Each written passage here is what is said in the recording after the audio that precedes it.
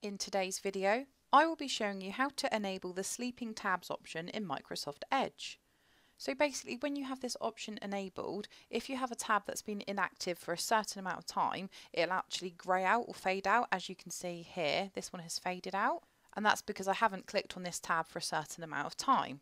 But the idea is to basically reduce the amount of memory usage Edge is using, or the amount of system resources that your Edge browser is using on your PC, by putting the tabs that you haven't used for a certain amount of time into a sleep mode.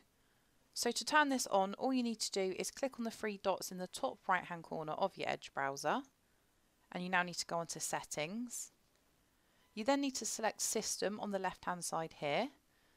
And over on the right where it says Save Resources, you need to click on this option here for the sleeping tabs. So mine currently is turned to on, so I could show you what it looked like. So you just toggle this option to on. And if you do want to change the amount of time as well before it puts your tabs to sleep, you can just simply click on the drop down arrow here. So I've changed it to 5 minutes, but you can change it from 5 minutes up to 12 hours. It's totally up to you. If you did want to turn the sleeping tabs off again, you would just toggle this option to off. And to get the tab that has faded out back into an active state, you just simply have to click on it to wake it up. But that's it for this video. I hope this tutorial did help. If it did, hit the like button below and subscribe for more computer sluggish tutorials.